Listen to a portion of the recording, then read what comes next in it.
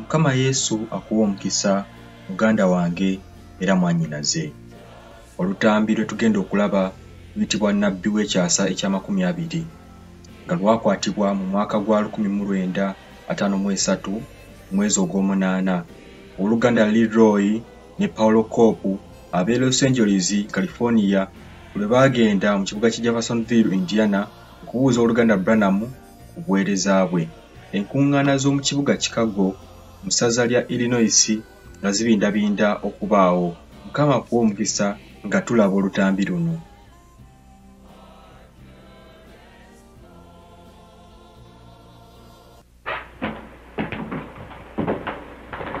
May I present my wife?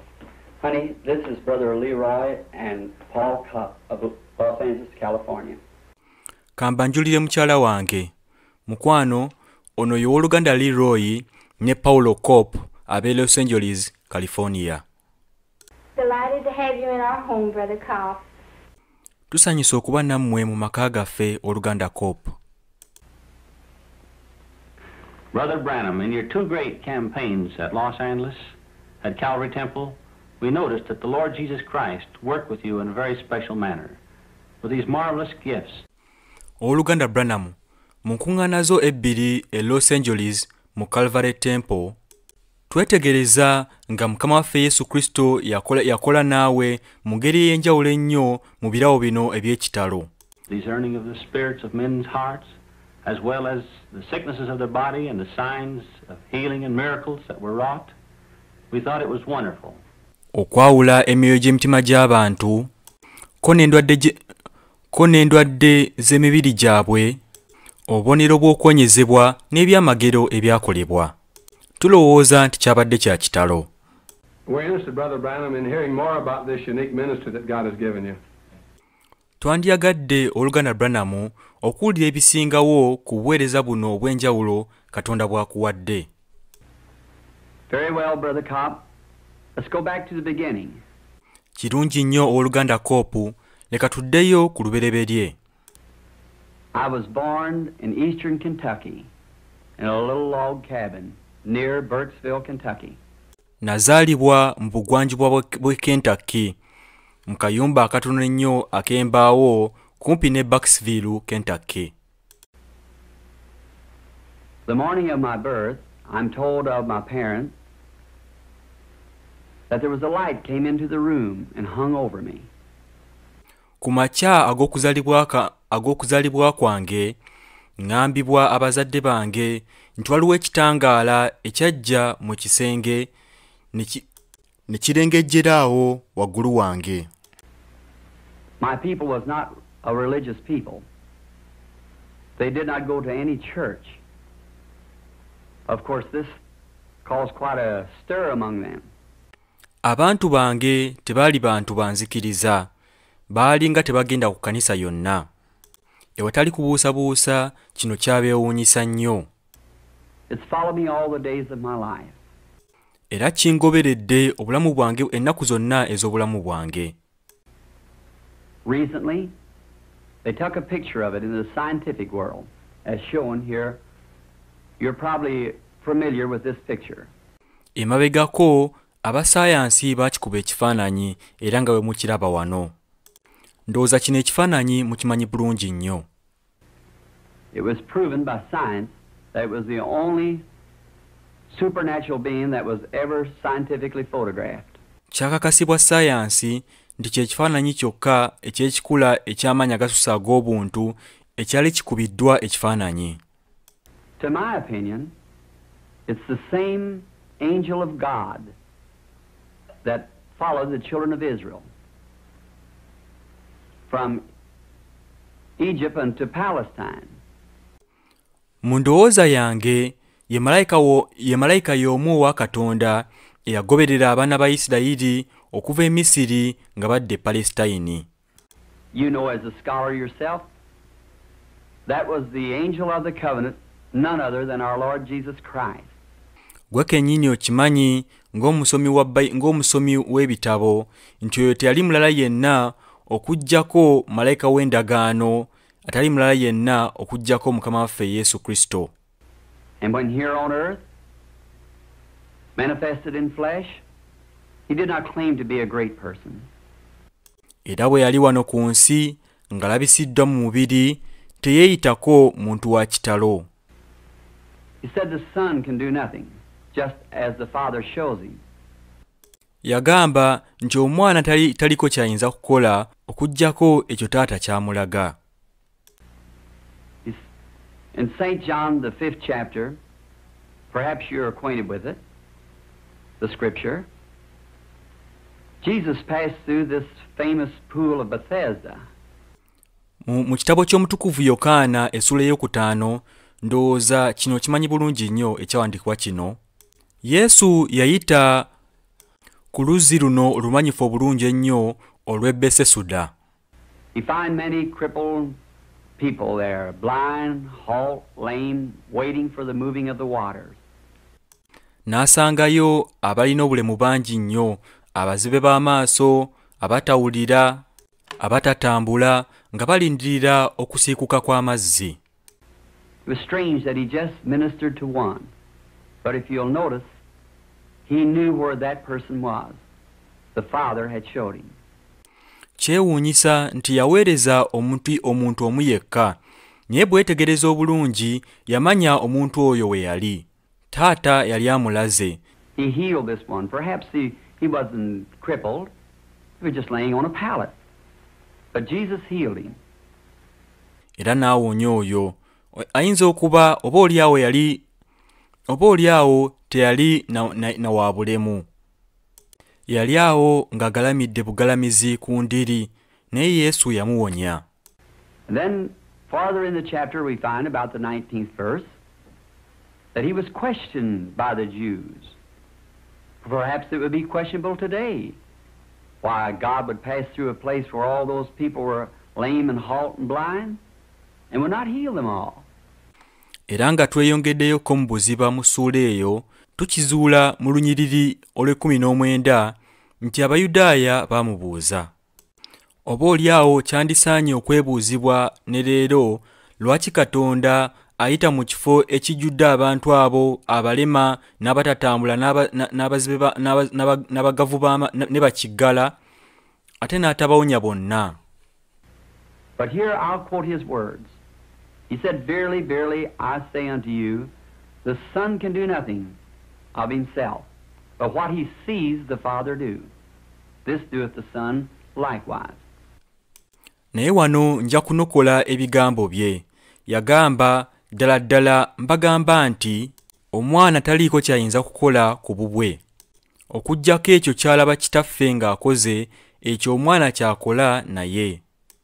Then according to his own words, his ministry was based upon visions from his Father. Era n'okusinziira ku bigambo bye byennyini, obuweereza bwe bwesigamizibwa ku kwolesebwa okuva eri Taata.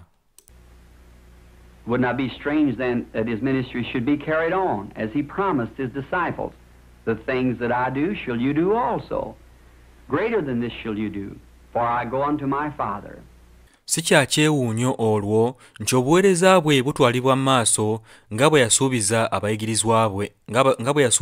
abayigirizwa be. Emirimu gye nkola nammwe muligikola. N'egisinga ku gino muligikola kubanga ŋŋenda eri Kitange. He said, "A little while and the world seeth me no more. Yet ye shall see me, for I'll be with you, even in you, to the end of the world. Jesus Christ the same yesterday, today, and forever." Yagamba, ebulayo ebbanga ttono ensi tejja kuddamu kundaba, naye mwe mujja kundaba, kubanga nja kuba nammwe era mu mmwe okutuusa ku nkomerero y'ensi. Yesu Kristo aba obumu jjo leero n'emirembe gyonna. I believe it's a confirmation in this last days of the resurrection of Jesus Christ living among his people, performing the same signs and wonders that he did when he was here on earth. Nzikiriza nti bwe bukakafu mu nnaku zino ezisembayo obw'okuzuukira kwa Yesu Kristo ng'ali wamu n'abantu be, ng'akola obubonero bwe bumu n'ebyewuunyo byakolanga ng'ali wano ku nsi. At the age of 7, we moved from Kentucky to Indiana, up the road a bit from where we live now. Ku myaka 7 twasenguka okuva e Kentucky ne tugende Indiana. Nga weyongeddeyo katono mu kkubo okuva we tubeera kaakano. We packed our water then from a well, some city block, I suppose, behind the old country home. Twakimanga amazzi gaffe okuva mu luzzi olumu ndowooza ng'osusse ekizimbe ekyo eky'amaka g'eggwanga. One beautiful September afternoon, while coming from the pump with some water, it was a stately poplar tree stood about halfway between the pump and the home. Ettuntu erimu eddungi mu mwezi gw'Omwenda bwe nali nga nveeyo ku mudumu n'amazzi, waliwo omuti omuwanvu obulungi ogw'ekika kya popula ogwali gusangibwa nga wakati w'akagendo okuva ku luzzi okutuuka eka. Passing by there was a whirl of wind in the tree, what we call here a whirlwind. Nga mpita awo waliwo embuyaga eyali yeewuubira mu muti, ono kye tuyita empewo y'akazimu. Why, it was nothing odd for that time of year in this part of the country, but it remained in the tree, it didn't leave. I stopped to see what it was. Kale si kye kintu ekyekyewuunyo ennyo mu kaseera ng'ako mu mwaka ku ludda olwo olw'ensi, ku ludda olwo olw'eggwanga. Naye ne kyeyongerayo n'okugenda mu maaso mu muti tekyavaawo. Olwo nenyimirira netegereze kiki kyali. And a voice spoke from it saying, "Do not ever smoke or drink or defile your body in any way, for there will be a work for you to do when you get older." Olwo eddoboozi ne lyogera okuva mu kyo nga ligamba, tofuweetanga sigala newankubadde okunywa omwenge oba okwonoona omubiri gwo mu ngeri yonna, kubanga waliwo omulimu gw'olina okukola ng'okuze. Frightened. That's not a word for it. I ran home quickly, telling my mother that a man spoke to me out of a tree. Kigambo kyekango tekimala bulungi nnyo kunnyonnyola kyali kintuuseeko. Nadduka mangu eka ne ŋŋamba maama nti waliwo omusajja ayogedde nange okuva mu muti. Well, she thought I was nervous. She put me to bed. But from then on, visions begin to come. And when this comes up on me, it produces a vision. I'm able to tell people what's wrong with them and what they must do in life and the sins that they are holding back in their life. Kale ye yalowooza nti nali neeraliikiridde n'antwala mu buliri neebake. Naye okuva ku olwo okwolesebwa kwatandika okujja. Era kino kasita kinzijjako kindeetera okwolesebwa. Era mba nsobola okugamba abantu obuzibu bwabwe bye bateekeddwa okukola mu bulamu n'ebibi bye bali okukweka mu bulamu bwabwe. At the age of 37, one night I was praying in my room. And when I raised up, I noticed there was a light on the floor. And looking around to see where it come from, it was coming from above. Ku myaka 37 ekiro kimu nali nsaba mu kisenge kyange. Era bwe nali nga ngolokose neetegereza nga waliwo ekitangaala ekyali kikubye wansi ku floor y'ekisenge. Era okwetegereza okulaba kyali kiva waggulu. The pillar of fire was hanging just above. It was throwing the light on the floor. I heard someone walking. Empagi y'omuliro yali erengejjera awo waggulu. Era nga yeekubye ekitangaala wansi. Nawulira omuntu omu ng'atambula. I looked coming through the room. Coming into this light came a man. And human figure, he'd be about 200 pounds of weight. He had dark hair to his shoulder, an olive complexion. He was barefooted. Nentunula nendaba awo mu kisenge omusajja ng'ayingira okuyita mu kitangaala ekyo ng'atambulira mu kitangaala ekyo. Mu kikula eky'obuntu yandibadde azitowanga pawundi 200. Yalina enviiri empanvu nga zimukoma ku bibegabega. Endabika ye ng'eringa ya muzeyituuni era yali atambuza bigere byereere. Of course, I was frightened. And he said to me, "Fear not." And as soon as I heard that voice, I knew it was the same voice that had always spoke to me, but the first time I'd ever seen him in human form. Kirabikirawo nti neekanga. Naŋŋamba nti totya. Era mbagirawo nga mpulidde eddoboozi eryo, nakitegeererawo nti eddoboozi eryalinga lyogedde nange ebbanga lyonna. Naye omulundi ogusoose nali mmulabyeko mu ngeri y'ekikula ky'omubiri gw'omuntu. He said, "I am sent from the presence of God to tell you that you're to pray for sick people. Great signs and wonders will be following your ministry, and you'll be praying for kings and monarchs and so forth." Yagamba ntumiddwa okuva mu kubeerawo kwa Katonda. Okugamba nti oli wa kusabiranga abalwadde, obubonero obw'ekitalo n'ebyewuunyo bijja kugobereranga obuweereza bwo. Era ojja kusabiranga bakabaka n'abamatwale n'abalinga abo. Well, I told him I was a poor man. I had no education. I would not be able to do this job. He said, as Moses was given 2 signs of confirmation of his ministry, that I would be given 2 signs. One would be the praying for the sick, the miracles, and the other would be, you know, the very secrets of the people's heart. Kale ne mugamba nti ndi musajja mwavu, saasoma, sijja kusobola kukola mulimu guno. Naŋŋamba nga Musa bwe yaweebwa obubonero bubiri obw'okukakasa obuweereza bwe, nti nange nja kuweebwa obubonero bubiri. Akamu kajja kubeera okusabira abalwadde ebyamagero, akalala kajja kubeera nti ojja kumanya ebyama by'emitima gy'abantu. I told him that I had been praying about this, that the people told me that it was of the devil, the ministry. Ne mugamba nti mbadde nga nkisabira, naye abantu baŋŋamba nti kya Setaani obuweereza. He referred to me many scriptures, such as when Philip found Nathanael, and Nathanael came to Jesus. Well, Jesus told him where he had been, where he was under the tree when Nathanael found him. Nanjuliza ebyawandiikibwa bingi nga ekya Filipo bwe yasisinkana Nasanayiri n'ajja eri Yesu, lwaki Yesu yamugamba gye yali abadde. Eyo gye yali ali wansi w'omuti, Nasanayiri gye yamusanga. And many other scriptures, such as the woman at the well, how that she was revealed, her sins to her, when Jesus told her that she had 5 husbands. N'ebyawandiikibwa ebirala bingi ng'omukyala eyali ku luzzi, ng'ebibi bye bwe byabikkulibwa mu maaso ge. Yesu bwe yamugamba nti yali alina abasajja 5. She ran into the city and said, "This is the Christ." N'adduka mu kibuga n'agamba nti ono ye Kristo. Many other scriptures he referred to.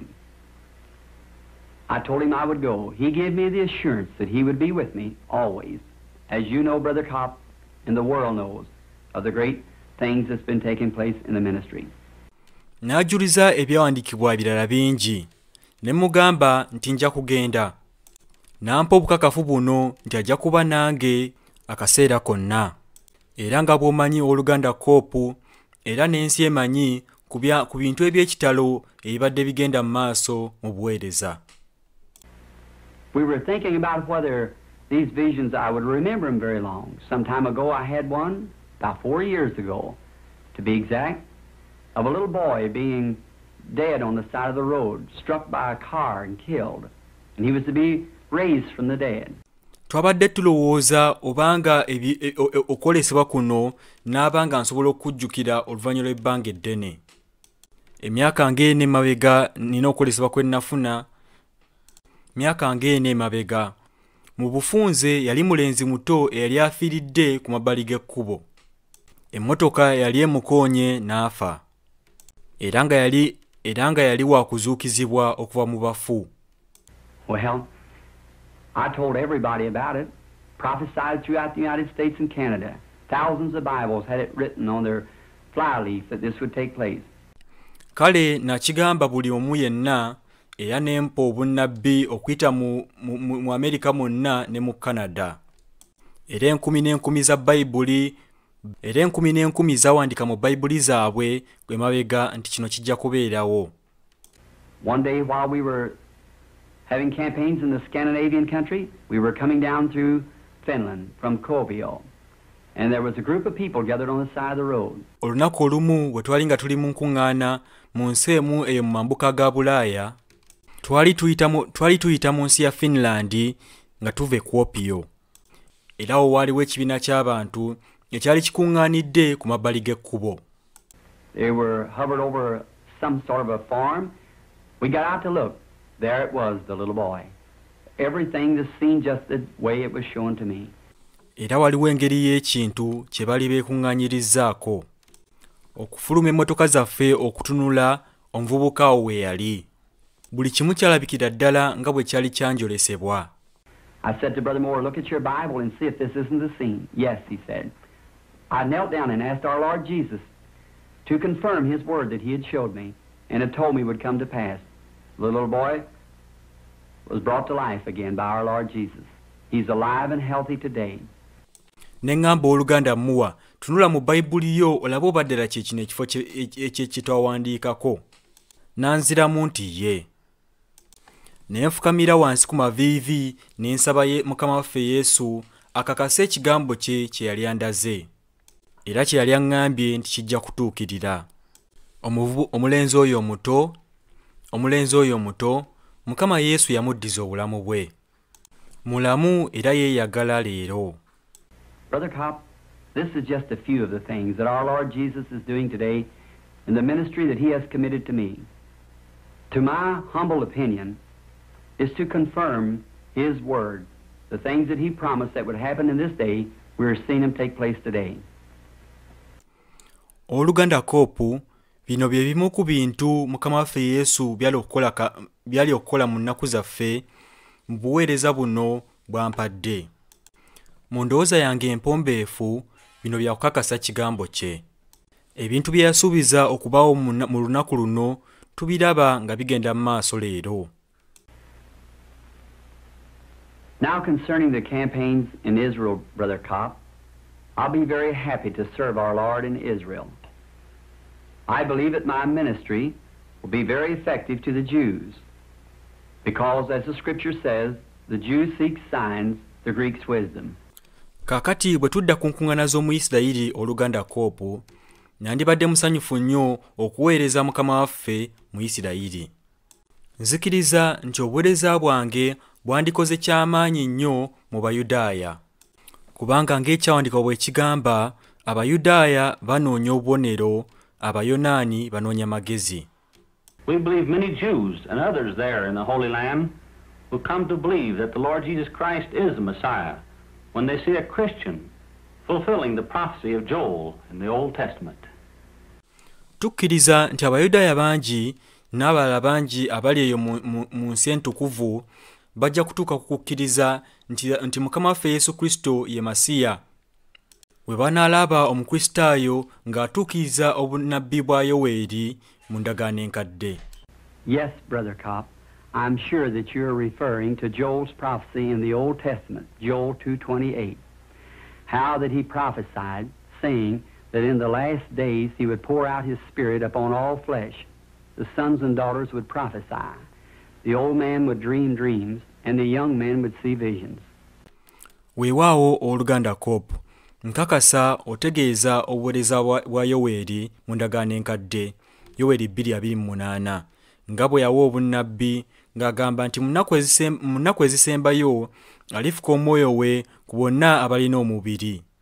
Abatabani n'abawala baliraba obunnabbi, abasajja abakadde baliroota ebirooto, n'abavubuka baliraba okwolesebwa. Well, Brother Branham, I guess we'll have to say goodbye for this time. It certainly has been a great pleasure and very edifying. We'll have to be running along, but we will see you, God willing, in Chicago in the next couple of days. Kirungi Oluganda Branham, ndowooza tulina okusiibula mu kaseera kano. Kibadde kya ssanyu era tuzimbiddwa. Tulina okudduka tugende, naye tujja kulaba tusuubira Katonda nga yagadde mu Chicago mu nnaku entonotono ezijja. Well, gentlemen, it's been a pleasure to have you in our home tonight. We'll be praying together for the success of the Chicago meeting. And by God's grace, I hope to meet you there in the next few days. Kirungi bassebo kibadde kya ssanyu nnyo okuba nammwe mu maka gaffe akawungeezi k'olwaleero.